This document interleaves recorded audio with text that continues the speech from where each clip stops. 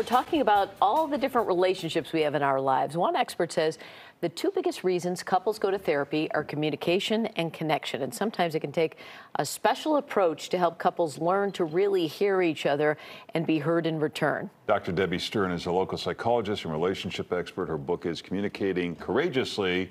Hear, be heard, and connect in your closest relationships. And she joins us this morning.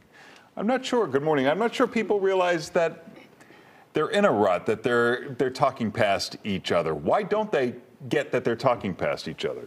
Well, I would say what often happens in communication is that our emotions take over. Yeah. And so we're so busy trying to get our point across, and I want to be heard, that I don't stop to listen to you.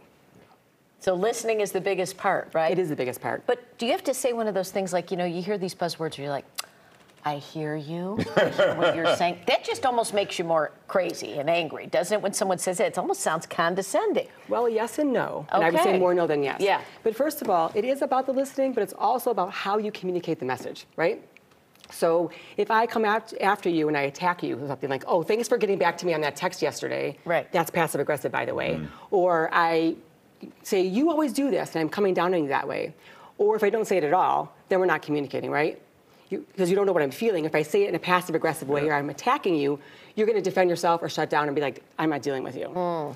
But if I approach you in an assertive way where I'm saying what I feel, what triggered it, and why, and what I like instead, now maybe you can hear me. So it's how you approach the communication, is how you communicate about it, is the first step. And yes, the listening's just as important, but it's a lot easier to hear a message that's put out that way as opposed to someone attacking you or being indirect. Now, what you said, though, were you asking me about the listening part? I hear you. Oh, how can? This is how it makes me feel. Okay, yeah. So yes and no. So touchy-feely it is in some ways, because whenever we're communicating and asserting our feelings, we do start with the I feel message, right? And we say, I felt ignored when you didn't respond to my text. I felt uncomfortable when you brought up politics in our discussion again. So saying the feeling word really anchors people in the conversation, because if I care about you and you care about me, we care about the feelings. We say, I feel this, when you that, because, and I wish instead. As a listener, that what I heard you say and repeating it back and parroting it to me, it's critical. And I'll tell you right now, when my clients do that in the session, the person who was speaking, their shoulders drop, their facial expression changes. They're finally feeling heard.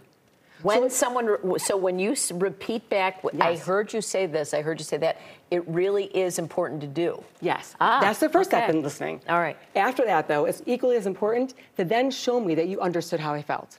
And how do you do that? So I would say, for example, Robin, I understand how you would have felt ignored that I didn't respond to your text earlier today. And I can understand why you want me to respond. So it's the hearing part and the understanding. If that empathy is the piece that keeps us connected, that's the whole point of staying connected in relationships, not just with couples. Your mom, your sister, your best friend, your daughter, your close neighbor.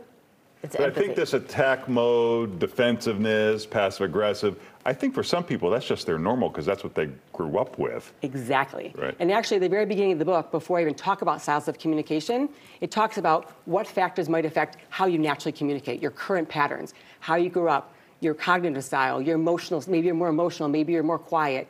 So there are lots of factors that go into it, but understanding those factors ahead of time will help you figure out how to change them.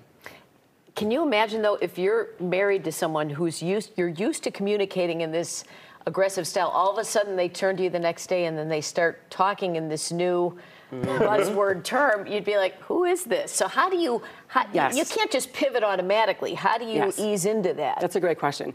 These steps will sound and feel and be very difficult and unnatural at first. Right. But I promise you, if you stick with it over time, you're going to be happy to hear your partner say, I felt upset when, as opposed to banging over the head with it. Yeah. Does that make sense? At what point do you say, let's just stop and come back to this at another time? Excellent question. We call that a timeout. There's an entire chapter on it. It's so important. A timeout, you call it as soon as you're off my script. As soon as you're off the model, you call that timeout, you pause the conversation, you calm yourself down, sort out your feelings, what you're going to say in that I feel way, and how you're going to listen and respond empathically and connectively. That's what's key. So you stop right away as soon as you're off. So has this worked with couples where you've seen, them turn this around? Really? Big time. Really? Not just couples, mothers and daughters, any relationship.